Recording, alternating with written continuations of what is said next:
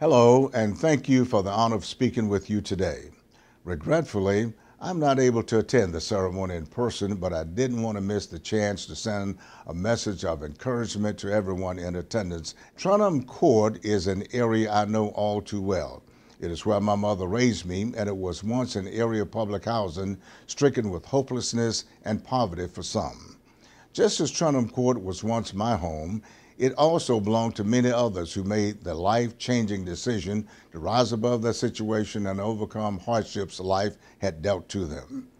Now, many from the Trenholm Court area have gone on to be popular athletes, lawyers, doctors, and they have all beaten the odds to follow their dreams of success and happiness, now epitomized by the development of Columbus Square and what it means to a new generation.